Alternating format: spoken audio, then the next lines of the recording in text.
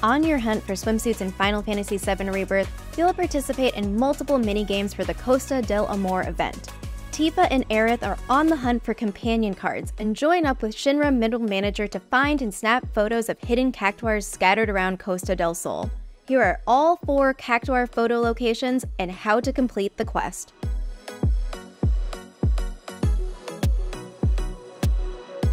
Cactuar Caper is located next to the beachwear exchange booth across from the Royal Coast Hotel.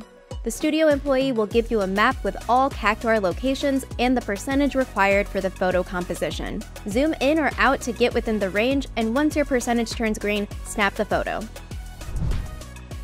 The northernmost cactuar is located on the surf and suntan sign above the entrance to the beach.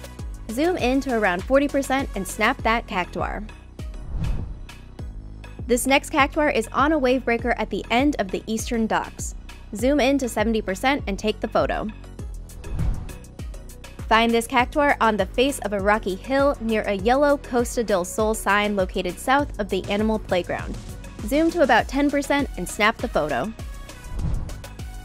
The southernmost cactuar is located near the Costa del Sol entrance. This cactuar is a bit tricky to find, but search for the fire hydrant near a food stand and zoom in to 30% to complete your search. Turn in your photos to the studio employee to receive your companion card. And that's all 4 cactuar photo locations and how to complete Cactuar Caper in Costa del Sol. Check out our full guide on how to get every swimsuit in Costa del Sol, as well as our Final Fantasy VII Rebirth wiki guide for more tips and tricks.